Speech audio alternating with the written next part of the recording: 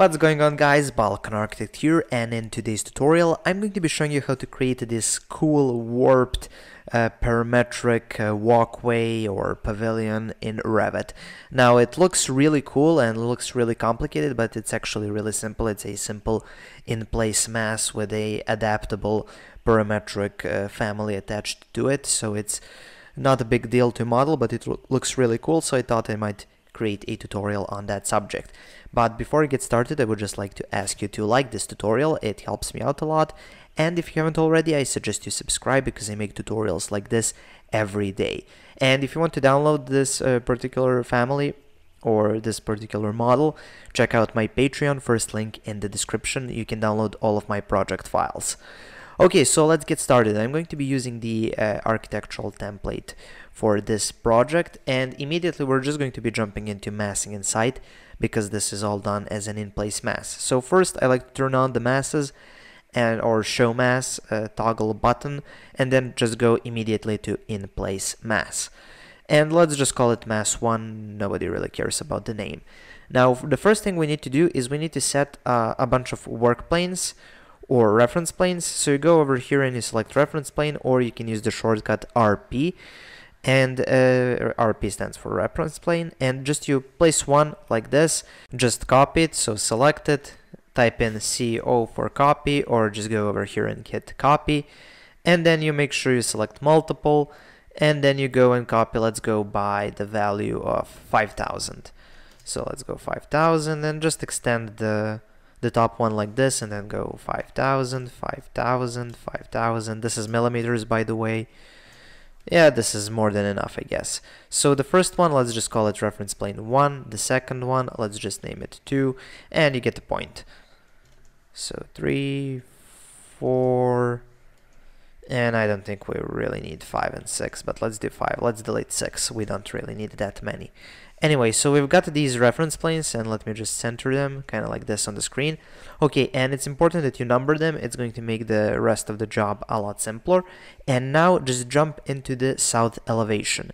And once you're here, you need to start modeling the profile for this warped walkway. So how do you do that? Well, it's actually really simple. You just do one line as a base, but first we need to set the work plane, and this is why we named them. So you just check here, name, open up the drop menu, and you find reference plane 1. You hit OK, and you just place it like this. So this is just the bottom base, and just go to spline through points. This is the spline you want to use, and not this one. Although this works as well, but I prefer spline through points for these types of warped surfaces. So you go ahead and create some weird shape that you like, that looks like an alien form or something like that. But anyway, so we've got one shape. Now we continue on. So we go again, set work plane. Now we switch to work plane number 2, and we do the same shape but a little different. So let's start from here to here, and then let's go to spline through points. Make sure you select draw on work plane instead of draw on face. That's really important. Sometimes it might select a different work plane on its own, and it just messes everything up. So you just continue on creating your warped alien shape. So let's go like that. Okay, let's go again, set work plane 3, hit OK, one line. Let's go over here, kind of move it out of the way, spline through points, and let's go with something like, yeah, you want to have the shape that looks similar but it isn't the same, or you can change it even more if you want, but I don't want to make it too crazy. Okay, so let's continue on, perhaps something. Okay, I messed up. I draw on this work plane. I didn't set it to work plane number 4. Okay, now we go. So let's go from here to here, switch to spline through points. There it is. So kind of go like, I don't know, like this, perhaps. As you can probably notice, there isn't really any rule to making something like this. You just want to make it look cool. So go from 4, 5, and let's go from here to here. Again, spline through points, and the final one is almost done. Oops, I messed it up a bit, but don't worry. If I go into 3D, and I search for that one. As you can see, this line isn't really connected to the end, so you just connect it to the end and you're done. Okay, so this is what we have. Okay, this one is way out of the... Okay, this one is kind of repeating, so we don't need that one. Okay, so I'm just going to select this one and just kind of nudge it with the arrow keys a bit inside. I don't want this to be too crazy when it starts warping around. But anyway, you select the whole thing and you just go create form. Okay, something isn't connected. Let's check. Okay, this looks all right. Hey, there you go. So this one wasn't connected. So you just need to make sure that all of these bottom lines are going all the way to the other side. Create form, and there you go. So if it doesn't work, just make sure to double check everything. And okay, this looks nice. Maybe go to realistic. Ooh, that's so fancy. It looks really cool like this without anything added on, but of course we want to create kind of a mesh construction that's maybe wood or something. So let's create that. So you just you just select the whole form and you go over here and you go to divide surface and you get something that looks like this. Now for the here for the V grid, change the number to something like 30. Yeah, this looks all right. And for the U grid, change it to 20. Now, of course, this may vary and you might want to use different numbers, but you get the point. Again, select this thing and let's change the pattern from no pattern to rectangular, which doesn't really change, but it's going to help later on. So now we need to create a adaptable parametric family that's going to adapt to this weird warped shape that I really like. It looks so freaky and alien. Anyway, just go to File, New, Family, and drop back a folder to use metric if you like to use metric. If you like to use imperial, just select imperial. And you get this metric curtain plane pattern based. So that's the one you want to use. That's the template you want to choose.